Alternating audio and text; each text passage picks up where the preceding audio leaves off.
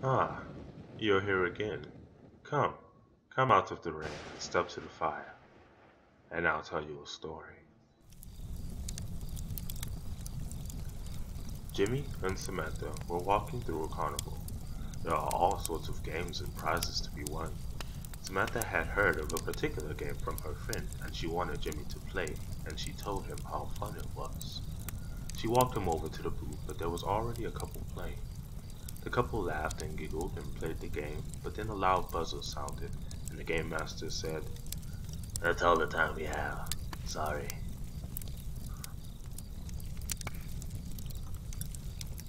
The girl in the couple's laughter turned into a shrill cry and told him, "I wanted the big blue bear, but you lost."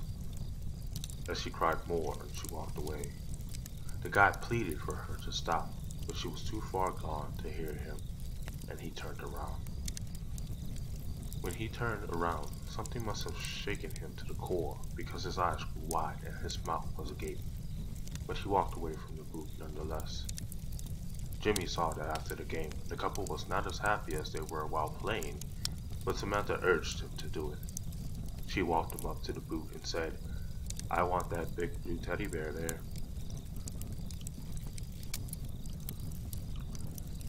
As soon as the game master heard those words, he rushed to the counter from sitting down reading the newspaper and said, "Well, if you want the bear, someone will have to play the game." Jimmy hesitated and asked, "Well, is it fun?" The game master quickly tried to control the conversation. "The real question is, who all are playing it? The answer is everyone. Well, not everyone, of course, but damn near. And your girl looks like she really wants that prize up there. Here, I'll just give it to her in advance, because I have a feeling that you can win." The game master took down the big blue bear and gave it to Samantha. Samantha squeezed the bear and twirled around, and the game master gave Jimmy a ball to play with.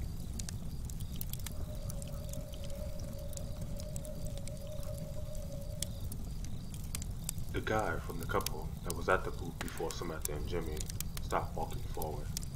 He walked back and up to Jimmy and told him something, but he had to whisper, "Hey, I wouldn't do that. The game is rigged." The game master was appalled and said, "Hey, I don't appreciate you saying ill things about my game." Jimmy told the game master, "Quiet down. I want to hear what he has to say." Jimmy and the guy scooted over to the side and chatted while Samantha was still enticed by the big blue bear. While the guy chatted with Jimmy, Jimmy shouted out, "That can't be! This is not what I've heard about the game at all."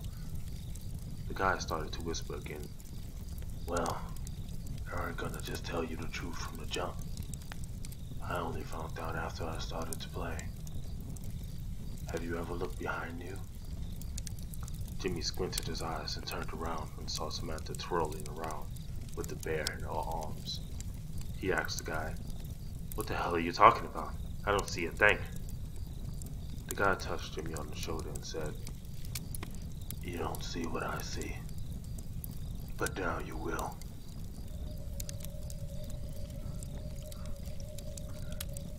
Jimmy began to be lightheaded and his knees almost gave.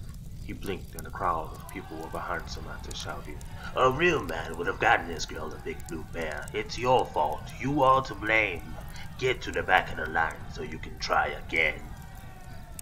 The guy whispered to Jimmy, "That feeling you feel, that knot in your stomach, that's what happens when you lose." The guy let go of Jimmy's shoulder once he felt he saw enough. The vision stopped, but Jimmy was outraged and stumped to the booth. He knocked on the counter until the game master slid it over. Jimmy yelled, "Listen, you!" He couldn't find any other word than snake to describe the game master, which looked more and more like a snake as time passed. "Listen, you snake! Tell me what this game is about."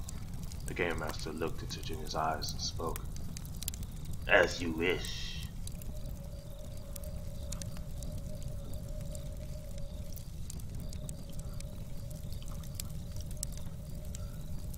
The game master started to talk. "I guess I should tell you that not all couples who play this game win." Jimmy asked, "Well, what are the chances of me losing too?" The game master rubbed his chin and stared into space when he said, "About half."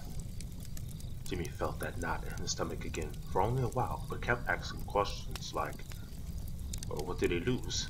What do I feel? The game master told him, "I don't know what you're feeling, but all they lose is money. Now, some men will play until they go broke, but only because they want to please their women, and hey, I do not try to stop them from trying."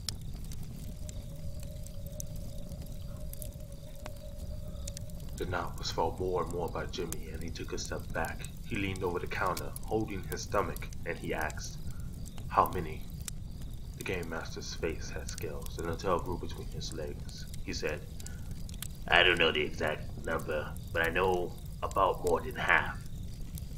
Jimmy began to hear a large crowd behind him, but when he turned around, all he saw was Samantha holding the big blue bear and spinning around.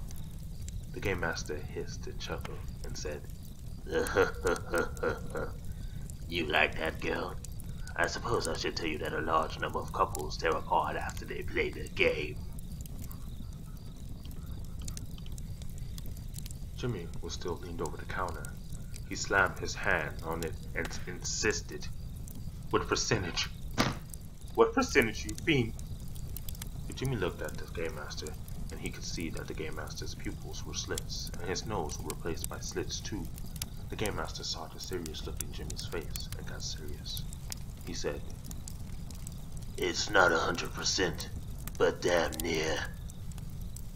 When the game master spoke, Jimmy saw the fangs in his mouth and felt the venom replace the blood in his own body. The venom started at his heart as it pumped and pumped and pumped. It pumped the venom. It pumped the venom out. It touched every appendage and converged on his stomach. He heard the crowd wailing and calling, and then he finally realized the transformation of the game master.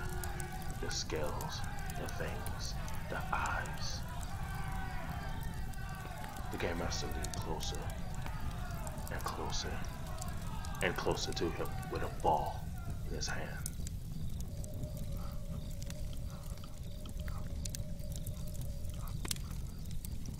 Jimmy backed away from the counter. He couldn't play this game. He couldn't take that chance. He couldn't risk it. He backed away from the counter and pointed at Samantha and said, "I love her."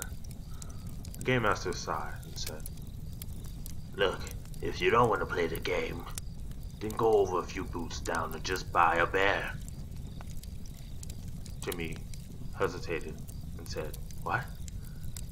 The knot in Jimmy's stomach dissipated, and the game master replied, "Yep, the same exact bear, and you don't have to play the game.